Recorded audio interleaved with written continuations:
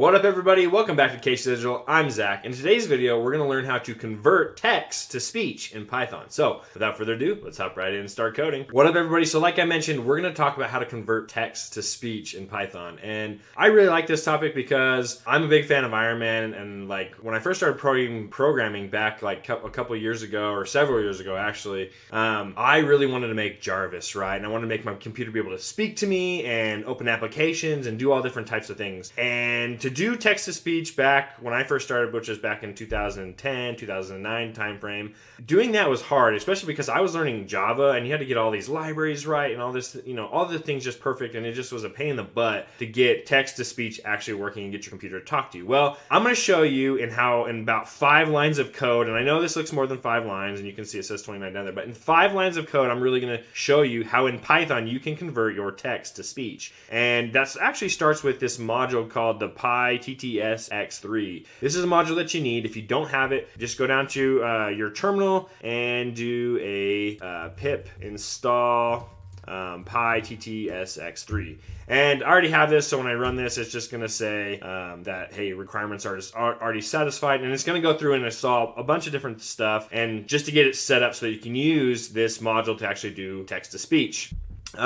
But now, once you have that all done, really all you need to do is just define an engine, which you just do by just saying PyTTX3 dot init. You get a saying. Technically, this could be 4 lines. You get a saying, and then you put that saying in engine.say, and then you just say engine.run and wait. And what happens is, if I run this, you're going to get... I just wanted to say you should subscribe to Case Digital. And that's it, folks. In about 5 lines of code, with Python, you're converting your text to speech. Now, let's have some fun with this. Hey, I just want to jump in real quick, say thank you so much for watching the video so far. If it's providing you value, please click that like button below. And if you haven't already, please subscribe to my channel so we can learn more about software development and programming. And well, speaking of programming, let's get right back to it. Okay, so the fun that we're going to have here is I went ahead and basically, I figured out how to find the different voices that are on your computer, at least for a Mac, and then from that, be able to change the voices to have it say our saying with the name of the voices. So what's going to happen is, like, as you can see here, we're going to say our saying first, just like it says before. If you haven't subscribed, subscribe to Case Digital. And then we're going to go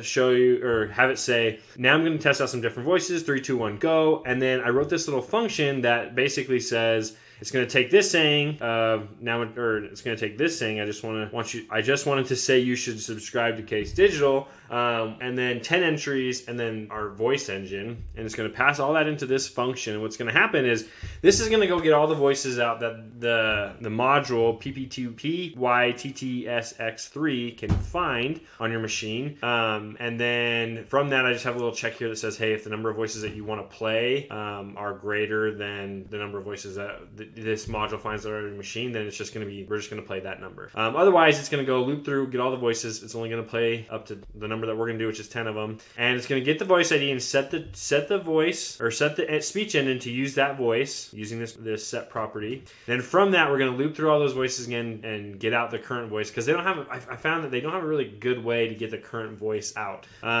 without having to go through this voices object. They don't have just like a voice object like get by ID or whatever.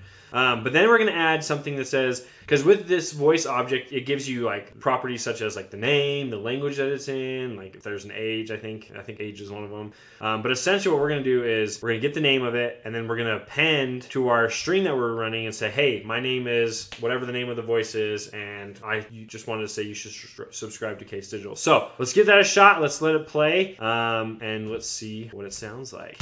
I just wanted to say you should subscribe to Case Digital. Now I am going to test out some different voices. 3, 2, 1, go. Hi, my name is Alex. I just wanted to say you should subscribe to Case Digital. My name is Alice. I just wanted to say you should subscribe to Case Digital. My name is Allison. I just wanted to say you should subscribe to Case Digital. Min namn är Salva. I just wanted to say you should subscribe to Case Digital. In my name is wanted to subscribe to Case Digital. My name is Anna. I just wanted to say you should subscribe to Case Digital. My name is Ava. I just wanted to say you should subscribe to Case Digital. My name is Kermit. I just wanted to say you should subscribe to Case Digital. Hi, my name is Damayanti. I just wanted to say you should subscribe to Case Digital. Hi, my name is Daniel. I just wanted to say you should subscribe to Case Digital. There it is, folks. So you heard it from 10 different voices. You should be subscribing to Case Digital right now.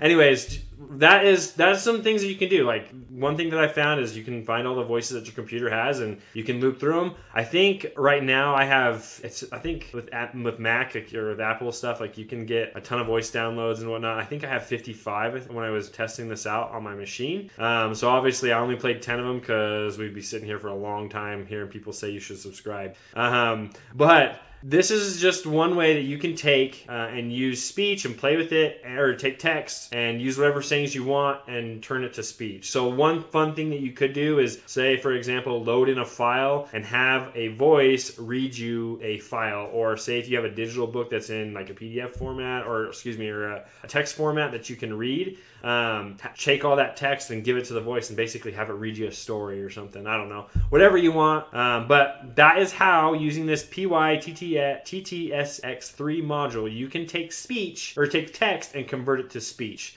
in Python. So leave a comment of some things that you would want to do with this, or some fun programming things that you may want to see or that you want to try. Let me know if you have any questions. Leave it in the comments below. And until next time, keep on programming.